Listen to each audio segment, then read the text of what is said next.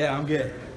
So kind of tell me how the defensive line has been progressing ever since you guys lost your main, and then to have to kind of replace him and see where things have kind of grown from there. How have you guys kind of adapted to that? Well, I can definitely say, you know, speaking from everybody, our thoughts and prayers are with Jermaine and his family. You know, you never want to see that happen to anybody. You know, I wouldn't wish that on my worst enemy.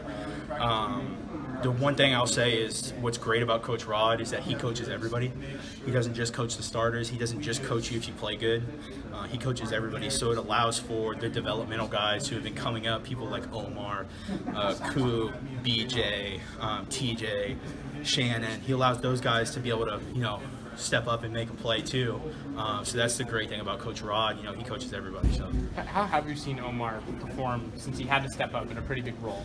Yeah, he's been doing really good. I mean, the kid is he's always going. He's that kid. You can never tell him to slow down. He's always going. He's been doing phenomenal. One of the things that he always does is he always comes up to me because he wants to learn more about the game. He wants to be smarter. He wants to learn the formations. He wants to anticipate what's coming. So I'm really proud of him for that. He's really, you know, starting to mature a lot more in his gameplay, in his film watching, in his note taking and stuff like that. I think that's really vital for young guys and even older guys too. If you're not taking notes and you're not studying your opponent, you know, you're just a sitting duck. What do you think this unit is capable of as a whole this year? Non-biased, we can be the best D-line in the country, but I think that's definitely attainable. I think we can be the best D-line if we all put our heads together and do what we got to do. I really think we can be, you know, top 5 in the country.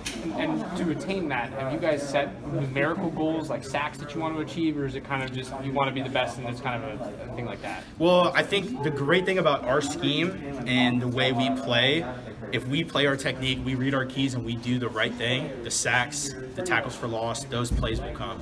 You know, if you're only focused on getting all those sacks, you're losing everything else, you know? So we're trying to focus on, you know, the entire picture, reading your keys, allowing your body position to put you in the right place to make that play, instead of just, hey, we're going to try to get 50 sacks this year. I really think that's important because if you put yourself in the right position, you'll make the play. Last time we talked to you, you talked about bridging the gap between the ones and the twos and becoming more whole as a unit.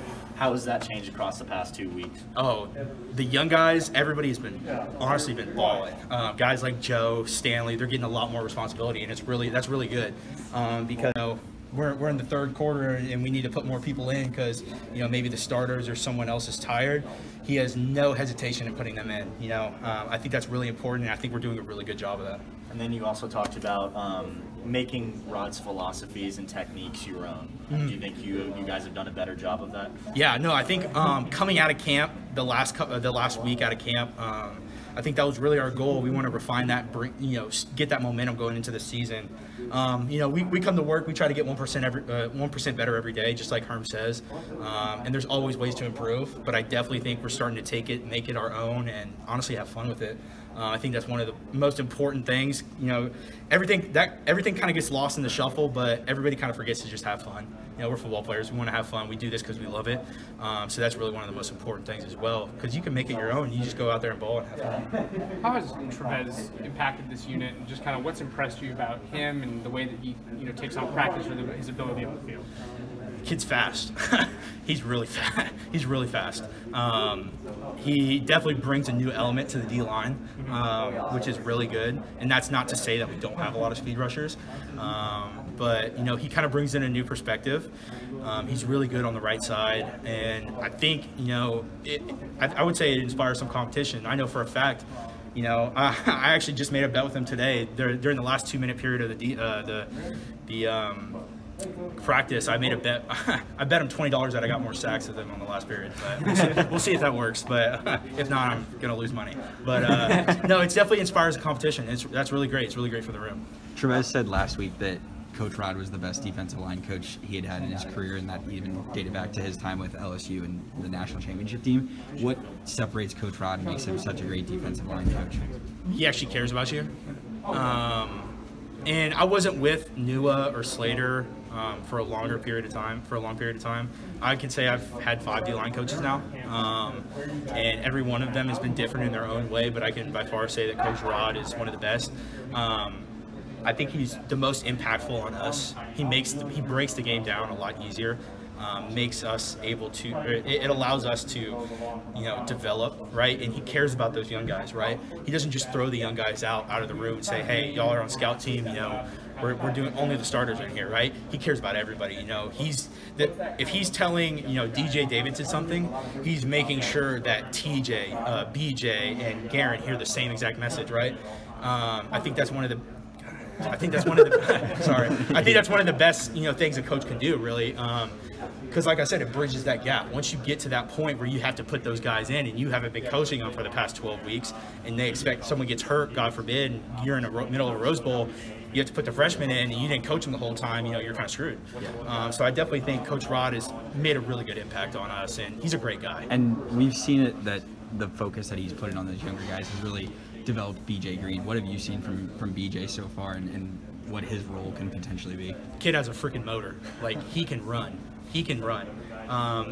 Everybody says he's undersized. Honestly, you can throw that out the window. The kid's a ball player. I mean, I'm a 6'1.5" defensive end. You know, nobody ever sees that anymore. So if I can beat the odds, so can he. But kid has a motor, and that's what's going to keep him going. You know, it's just like coach says this like all the time in the NFL. It's the guys who have a motor who can run to the ball. They make the second, the third contract. It's not, you know, the guys who just can make that one play. So he's a ball player, and Garen is too. Garen is too. So. You talked about Rodriguez impacting guys the most since you've been here. How has he specifically impacted you and made you a better player? It makes me focus on the details. You know, coming from my high school, we were definitely detail-oriented, but not to this extent. And he's honestly made me a smarter football player. I focus on formations, right? I focus on my keys, you know, kind of have a narrower vision on my keys. But it just allows me to play better. He basically molds us to fit the scheme, but allows us to be our own player. Because I'm not going to play the same way Trevez is. I'm not going to play the same way that Coop is going to play. So you know, he breaks the game down and creates or makes us focus on that technique so much that it just becomes second nature. What does Coach Joe Connolly bring to this team? Dude, Coach Joe, he's I thought he was in here. By the way, he just had a baby, so congrats to him. Beautiful daughter. Coach Joe brings the juice every day. That dude is juiced up. Every time, there was one day I walked out and I see him, he's wearing a sleeveless shirt and Pit Vipers, and I was like, yeah, you know, that's my strength coach. But you know, he brings the juice, and I came in my freshman year at 230 pounds, and I'm 270 now. So that's to say he's done a really good job. But yeah. And what do you think the key was from building you up from 230 to 260? Eating a lot, like to the point where it makes you sick. It's funny because I'm roommates with Kyle Soley, and he told me a long time ago, he's like, yeah, you don't eat for pleasure anymore. Like, it's just it's a job now. And is that Coach Joe? Joe's plan and everything? Oh yeah, 100%. You got to eat, and if you're sick of eating, you still got to eat. But especially in camp, right? Because guys lose a lot of weight. Coach Joe's definitely on us about it. On us all the time, getting us bigger, stronger, faster, being able to last 4 quarters in 12 games. How cool is it seeing him become a father? Has he become like a total softie now? Yeah, I hope. Hopefully on Friday he can take it a little easier. But no, he's the same through and through. But he deserves it. I know he had said he's been waiting on this blessing for quite a while, so I'm super happy for him. She's a beautiful girl, and I hope the best for them and their family. So, when you talk about the fun involved in just playing football, how much does that just involve the game, like going with fans, the lights, all of that coming back this year? Yeah, it's going to be different, right? I mean, we came from playing 4 games with not a single soul in the stadium, and we're used to, you know, the lights and the noise and stuff. So it's definitely going to create a sense of suspense for us, right? Because we're ready to get out there, we're ready to see all these people, and obviously, hopefully for the younger guys, they're not going to be too nervous. But no, I think honestly everybody's just amped up and ready. Like, I'm ready to go and play in front of a bunch of people. I want to hear people screaming. I want to hear people shouting. I want to see a bunch of people in the stands. So I'm excited. I'm really excited. And at practice, is it already game mode, game environment? Yes and no. I can definitely say they still want us to have fun. We still want to be able to do what we got to do and have a good time.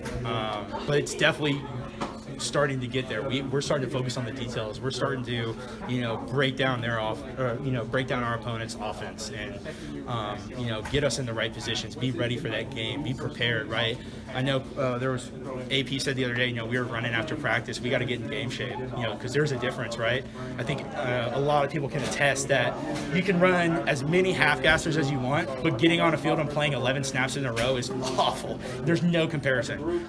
So we definitely got to get, in better shape, especially me myself. But no, we could definitely, especially the way the meetings are ran, AP's really taking the reins. And I'm all for it, getting everybody ready. We got to lock in. We got a long season ahead of us, and we got to make it, get started right. So.